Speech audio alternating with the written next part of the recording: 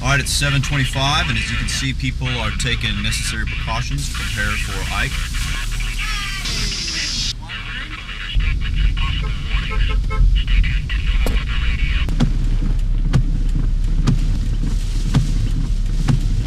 Yeah, this is not safe, just so you know. Milk carton, milk carton. Milk carton, coming. Uh-oh. Alright, roll the windows up. Look at all the glass on the ground. Trees and glass and barrels and damage everywhere. It's a DMZ. Look at that wind. Jeez. Whoa. Like if it started tornado. Look at this. Oh God. It's pushing the car, man. We are going to get slammed by some stuff from behind. Yes, I'm on it. I'm on it. I'm on it. I'm on it. We're out of here. I'm serious. I know. We're out of here.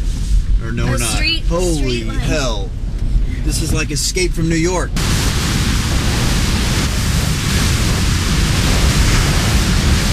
Ah!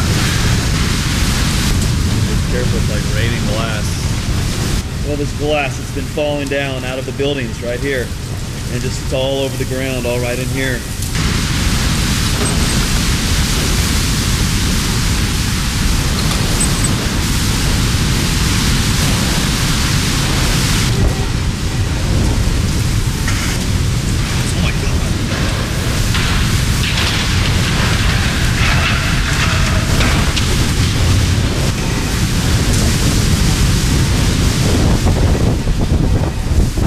We just spent all night long watching Hurricane Ike, and now we are going to go see our homes and see if our homes still exist and are not destroyed. And yeah, look at that dude.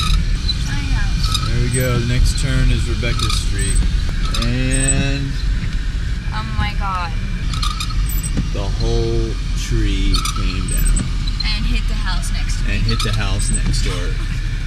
Alright, so Hurricane Ike brought 100-mile-an-hour winds, knocked out all the glass downtown, knocked down all the trees and all the branches, knocked out all the power, but it still could not wash the bird poop off of our minivan.